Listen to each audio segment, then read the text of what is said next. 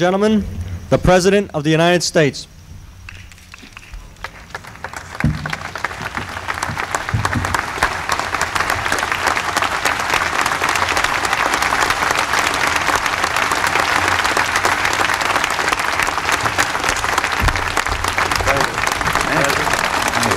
How do you do?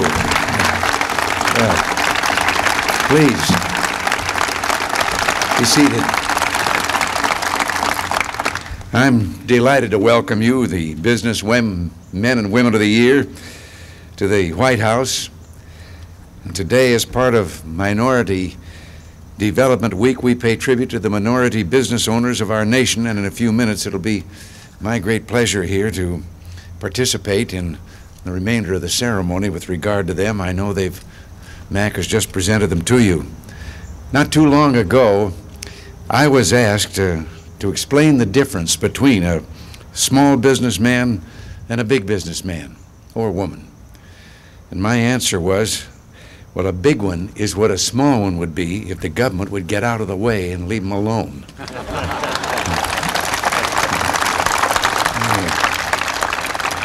Well, that's what we're trying hard to do, and to help you all make it big. And the last thing you need is to climb aboard the economic train and after a long, tough fight to buy a ticket and then see the train come to a screeching, grinding halt. Less than 4 years ago, the heavy freight of double-digit inflation, high taxes, record interest rates, and over-regulation had stopped the economic train dead in its tracks. Well, that's all been changed, and today a strong and a vibrant America is settling in. Inflation has plummeted by nearly 2/3, and it's staying down.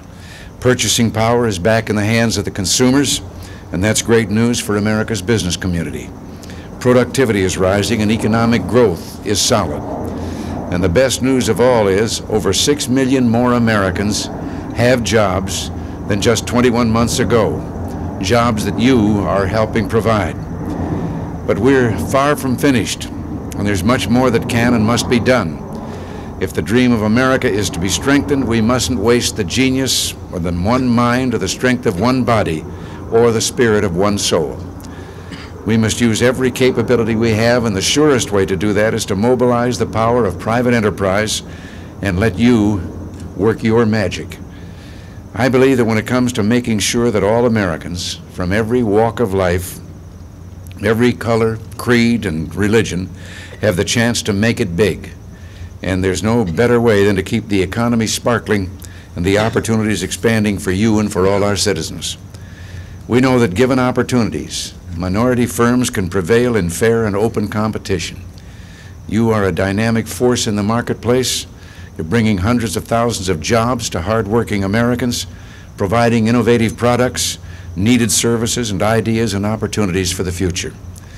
The only one thing I want to see is your success grow and your numbers increase. And that's why we'll keep supporting at every level of government a broad range of programs to reach out to disadvantaged sectors of the community. As you know, we'll soon enter the 3rd year of our 10-year program to assist directly in forming 60,000 new minority businesses and to help expand at least 60,000 existing minority firms. The program's on schedule, and we're going to keep it that way. We're seeing the same results in our objective to procure some $15 billion in minority business goods and services for the federal government through fiscal year 1985. And what this means is that your firms will receive nearly $3 billion more in federal contracting in 3 years than was provided in all the 12 years during the last 3 administrations.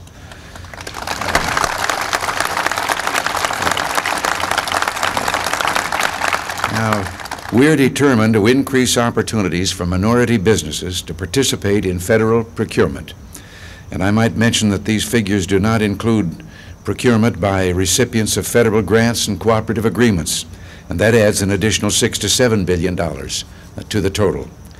We want to see your business community continue to grow and grow. We're working hard to be sensitive to your concerns and to build on the beginning that we've made together. And I'm delighted to be able to take part in this celebration today. Minority Enterprise Development Week provides an excellent opportunity to salute some of America's most successful entrepreneurs, the men and women who are the real heroes behind America's success. God bless you for what you're doing, and we're going to continue to try and help in any way we can. The businessmen and women here today represent industries as diverse as steel, automobile, and computers, and they're all pioneers in America's continuing frontier of opportunity, the free market system. And now for the most pleasant job that I've had all week, and I'm sure happy that it wasn't up to me to pick the winners. As far as I'm concerned, you're all winners, and we're very proud of what you're doing. So now I shall step back and we'll proceed with the ceremony for those who have already been named here today, and what a pleasure it is to honor them. Thank you. Thank you, Mr. President.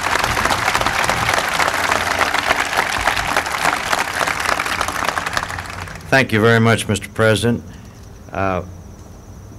First, I would like to take the privilege of announcing the winners from the Minority Business Development Agency, the awards that they're giving out. First, Mr. President, is Peggy Shreve, who is president of the Frontier Engineering Company from Oklahoma.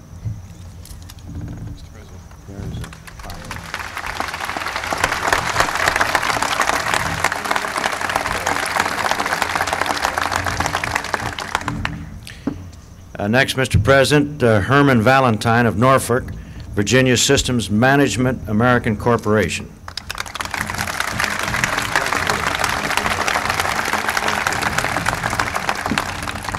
And now may I ask Jim Sanders, the head of the Small Business Administration, for his awards, please. Well, Mr. President, it's a great privilege for me to participate with you this morning in honoring these fine people.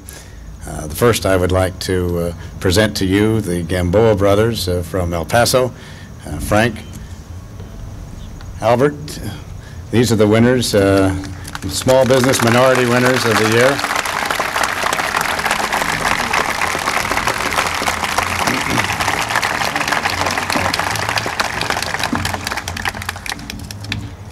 And our next Small Business Minority Winner of the Year, Mr. President, is somebody you probably heard of a few years ago. He used to play basketball around Detroit. He turned into a steel all-star now. So Dave Bing, Mr. President.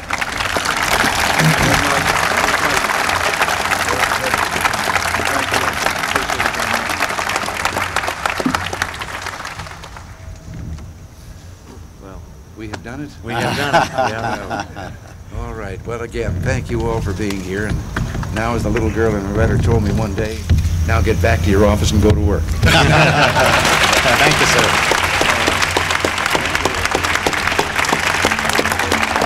Thank you very much. That concludes the ceremonies.